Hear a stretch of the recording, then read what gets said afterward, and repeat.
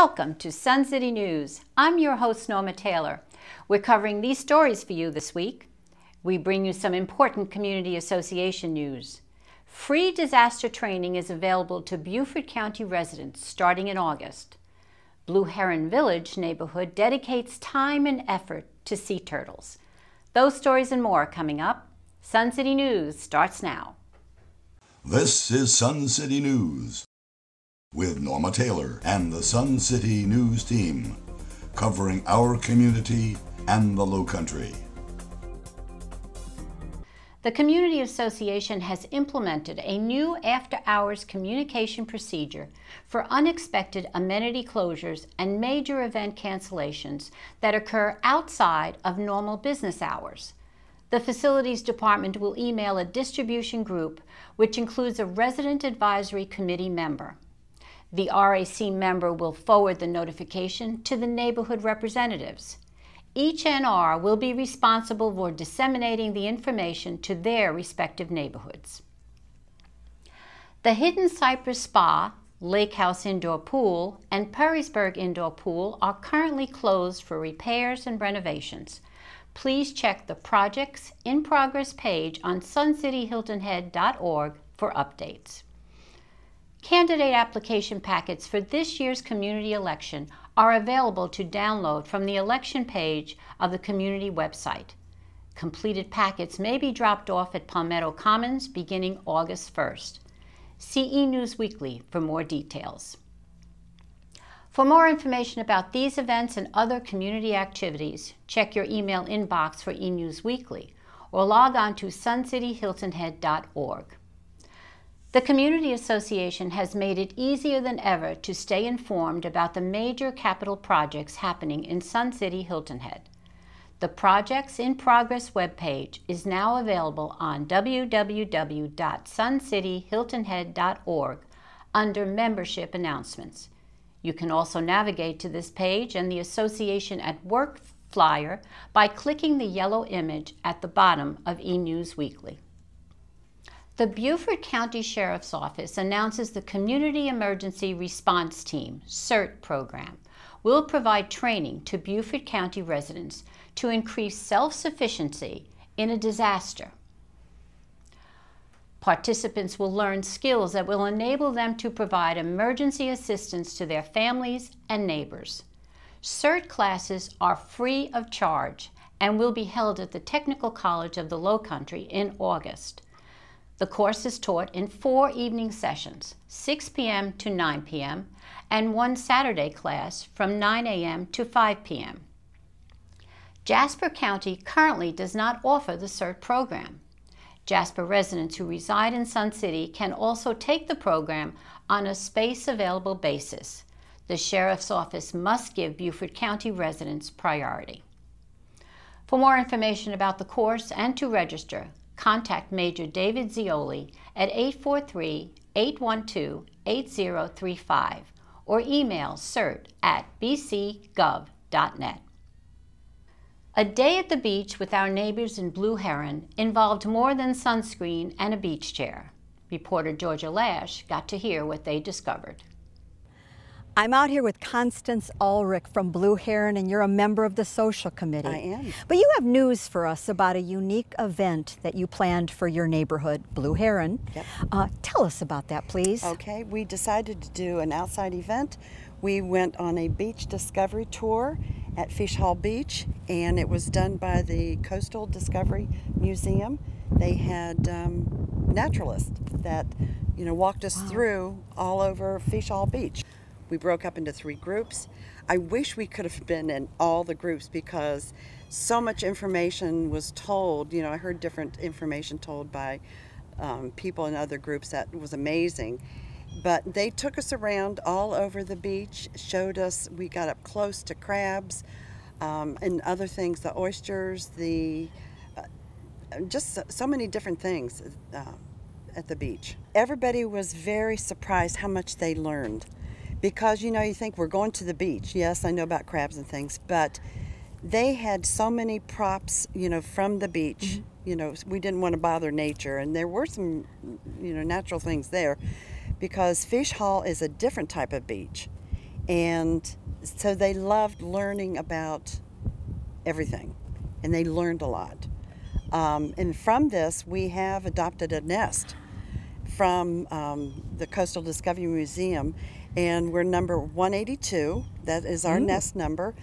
And, you know, the monies from that is used for educational, you know, telling about people about the endangered, you know, turtle and things like that. So we're just really proud to be part of this. So you not only took away, you gave a little bit too then so to we help thought- the natural environment. That's awesome. We thought it would be fun to... Now, there was a recent island packet, and I think Coastal Discovery sent out some updates about what's going on there with the turtles, especially. Yes. Apparently you picked a top year because there's twice as many, they say? Well, a huge amount, and plus there's 3 different species. Usually it's the loggerheads, and then the Kemp Ridleys had come, and then now the green sea turtle has arrived. So there's 3 different types, so that's really exciting. How will our residents learn if they would like to try out this particular initiative? They would need to contact the Coastal Discovery Museum, and you can go on their website. Dawn Brute is the educational person that you would need to talk to, and she is delightful. So Constance, thank you so much for coming to share this idea with us. And I guess we won't have to reinvent that wheel because you've already shown us the way to go with this. Thank you so much. You did a great thing. Oh, thanks. It was fun. Coming up on Sun City News, Wine for You is now even more convenient. A South Carolina ERA bill could make national history. Our Boys and Girls Club project is moving ahead thanks to Sun City residents. We'll be right back after these important messages. Wine guru Tina Thompson is excited about the latest in wine packaging, canned wines.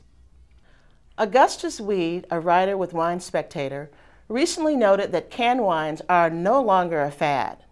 Perhaps the millennials have it right. As seasoned citizens, sometimes we are the last to try and test a new product.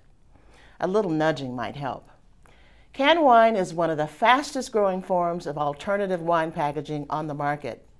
Last year, canned wine sales jumped 69% to more than 69 million. Wine lovers can find an increasing array of brands from domestic and international producers. Wine Spectator offers 29 top-scoring recent canned and boxed wine releases. These wines were reviewed blind in their Napa office. Here are 3 of each with notes and scores.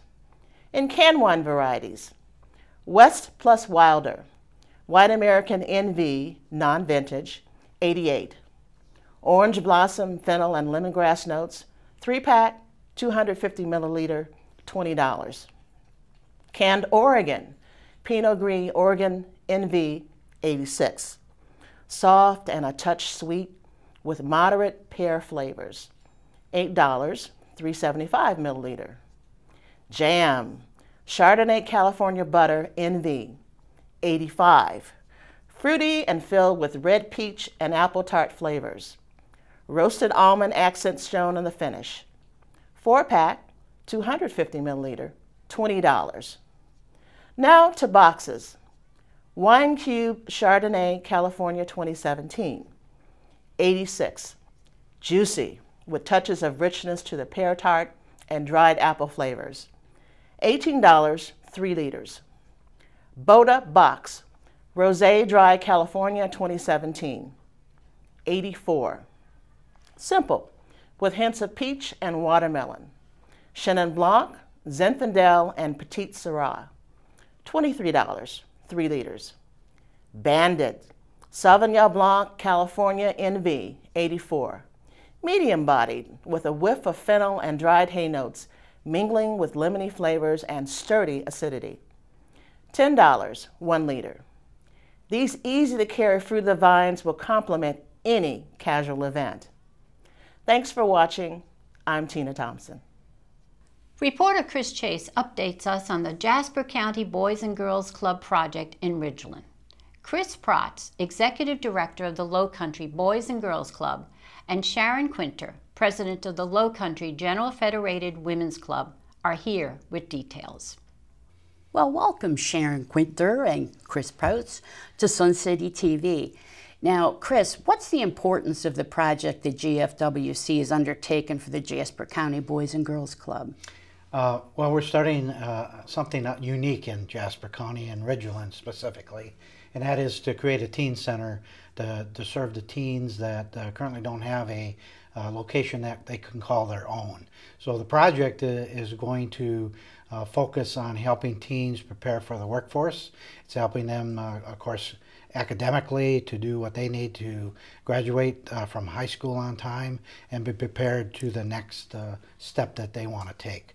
And so the support, the generous support of this group in Sun City is very exciting to us, because we're in a space that is not very conducive right now to attract the teens. And so the work and the fundraising that'll be done will really provide some dollars and some really manpower to change the look of the facility that we're in.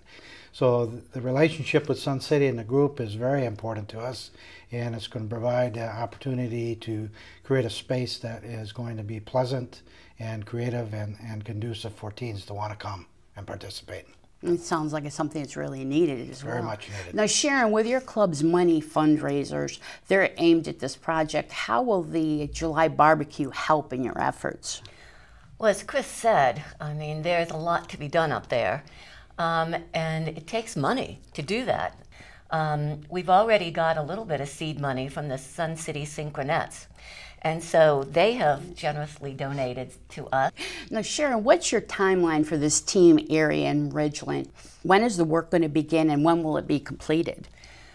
That's a good question. We right now have done most of the planning for the first room, and we'll start planning the second room very shortly. We really plan to get in there, get the old furniture out, you know, start cleaning it up, prep the walls for paint, get the flooring in, and then talk to the directors and the teens about what do you want in this space. We will have a proposed layout, of course, but we'll be able then to talk to them about that. The timeline, I'm thinking by early October maybe, we should have it.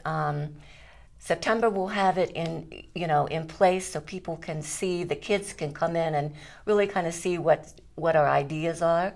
But then shortly after that, move them in and have them start using at least one room while we finish the second room. Well, it sounds like this barbecue is going to be wonderful. Sounds like a great deal. Dinner, music, yeah, benefiting a charity. What more could we ask for? That's right. We'll see you there. Thank you. So that's Thursday, July 25th at the Pavilion for barbecue, music, and helping the Jasper County Boys and Girls Club make a teen study and activity area. Call 843-707-4182 or email mstep1949@hotmail.com for tickets and information. Do you know all the different ways you can get in touch with the Board of Directors? Sharing your feedback has never been easier. Your board hosts a chat session at 9:30 a.m. on the second Friday of each month in Pinckney Hall. Come discuss Sun City issues with the board member. All residents are invited to the Board of Directors quarterly meetings. These meetings are a great way to find out what's happening in the community. Your board sends summaries after every working session. Look for these board updates in your email inbox if you are an e-news subscriber. Or you can email your board directly at board@schhhbod.com. Still more to come on Sun City News. Sun City gets into the gin game for live summer entertainment. Ray Tapio's all about sports. We'll return after some messages from our sponsors. Entertainment reporter Randy Selman welcomes back the Summer Drama Series. The Summer Drama Series is back. The Sun City Community Theater, in cooperation with Lifestyle Services, is presenting the 1978 Pulitzer Prize-winning play, The Gin Game. Director Susan Jones visited us in the studio. Welcome, Susan, and thank you so much for joining us today. Thank you, Randy, for having me. Can you give us a short synopsis of the Gin Game and why you chose to direct this iconic, dramatic, yet comedic play? Well, the Gin Game is about two individuals who find themselves in a rundown nursing home. The first character is Weller Martin, and he is played by Ralph Spiegel. We also have Fonzia Dorsey, and she is played by Carolyn Collins. Together, they discover each other playing gin out on the porch of the nursing home. What they unravel about their lives is both interesting and challenging. They are doing a fabulous job working on the show, and I really think people will enjoy seeing the development of these people. There are so many underlying facets to their emotions that slowly reveal themselves. How were you able to translate that to Carolyn and Ralph? Well, what's been fabulous is because it's such a small cast, I've been able to work directly with them. And what we did is, from the beginning, we said, let's look at each character and see how many layers there are. And we've been developing those layers together. They work wonderfully as a team, so it's really been fantastic to see how much it's developed. We also have a racial difference, so that's added some extra flair to the play that I'm really looking forward to showing the audience. I'm excited. Well, you've directed and performed in many productions. How is directing a cast of two different? You know, what I really enjoy the most is that I can give so much dedicated time to two individuals. When you have a very large cast, it's very difficult.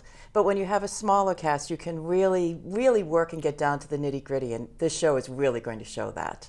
Well, again, thank you so much for joining us, and I can't wait to see the show. Thank you, Randy. The curtain goes up in Pinckney Hall on Friday, August 2nd, and runs through Monday, August 5th.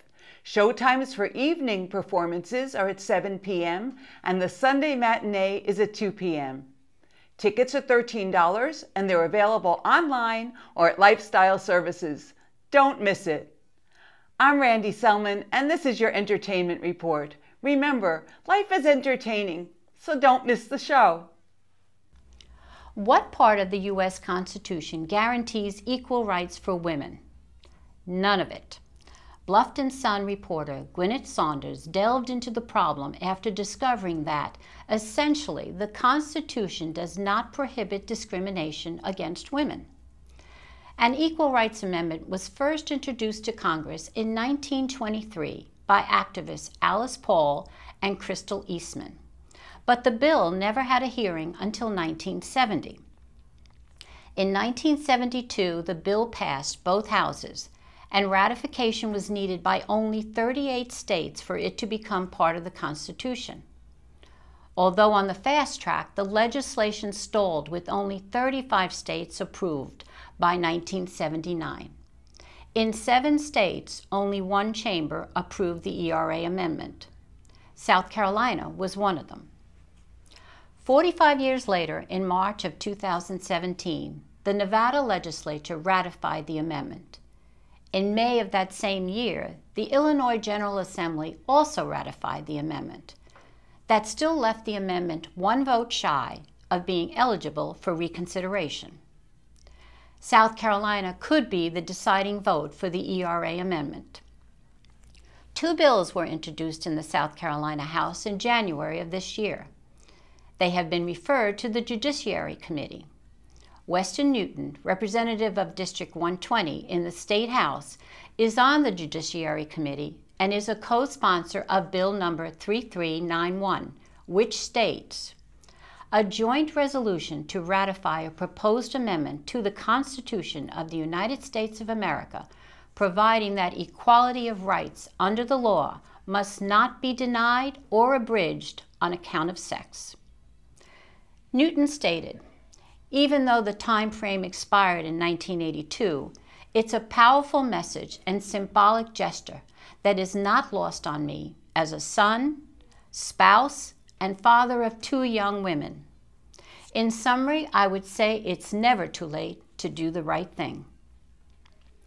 Nancy Williams, co-president of the League of Women Voters of Hilton Head Bluffton area, said the ERA is a pro-family bill that would have direct impact to protect the financial health of families. Additionally, it would help defend women against domestic violence, which claims the life of one woman every 12 days in South Carolina. William states, "I think it is unacceptable that equal rights is not the law of the land." Barbara Fry, administrator of the Equal Means ERA, said South Carolinians should contact their legislatures in support of the ERA amendment. Fry continues, "Because we're in the middle of a 2-year legislative session, the bill will continue on the docket. There is a need to be in touch with elected representatives and let them know we want this bill passed. South Carolina is in a position to make that happen." Ray Tapio, sports reporter, finds sporting residents inside, outside, and all around the state. It may be a bit warm out there, but that does not slow down our couples golf group. They will kick off their 18-hole tournament on July 21st at Argent Lakes Golf Course. This is an interesting tournament and is named Foursome Odd Even. 2 net balls will be scored on the even holes, and 3 net will be scored on the odd holes. Ask your golfer friends to explain this to you, as I surely cannot. Or contact Jim Mikatz, Tournament Director, at 717-448-9300. Oh, hats off to Sun City's Merrill Meter. Only 96, and he picked up a gold medal at the National Senior Bowling Games in the 95 to 99 division. Merrill has qualified for the state tournament for the past 12 years, and 2 years ago he won a silver medal in the national competition. Just goes to show you what bowling for over 60 years can produce. Congratulations, Merrill. Just more proof of what I always say. It's never too late to have a second childhood right here in Sun City. Ray Tapio for Sun City Sports. Thanks for watching our show this week. We invite you to check out Sun City TV's weekly program schedule in Sensations magazine. And now check highlights and alerts on Twitter at Sun City TV HHI. Also, email us at suncitytvhh@gmail.com. Now, to see extended coverage of your favorite news segment, tune into Extra. Check the current Sensations magazines for daily times. And make sure you tune in next week to find out all the news that's happening in our community. In the meantime, I hope your week is full of only good news. For Sun City News, I'm Norma Taylor, and I'll see you next week.